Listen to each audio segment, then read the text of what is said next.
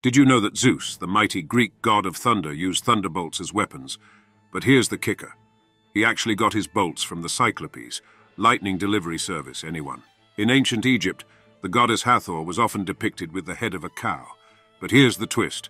She was also known as the goddess of music, dance, and beer.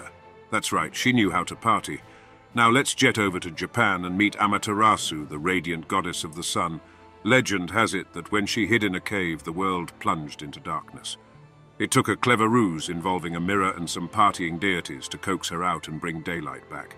In Norse mythology, there's Loki, the mischievous trickster.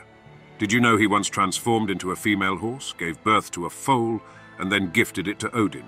Talk about a horse of a different color. And speaking of unique features, there's Ganesha, the elephant-headed god in Hinduism. Legend has it that his elephant head came from a pretty wild story involving a mischievous deity and some creative problem-solving.